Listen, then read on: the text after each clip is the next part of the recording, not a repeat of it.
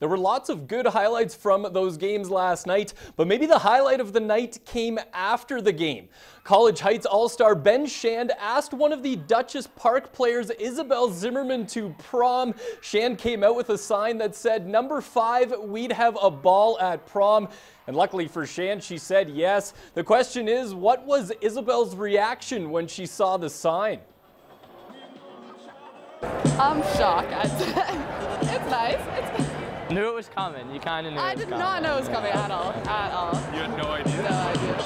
I don't know. I had a plan to make it big. I mean, everyone wants a big promposal, so I thought this was kind of the best idea. They had their game before ours, College Heights versus Dutchess, and then we had our boys' game, College Heights versus Dutchess. So, yeah, no hard feelings between the schools. So. And were you worried at all she'd say no? In the back of my mind, a little bit. I don't know.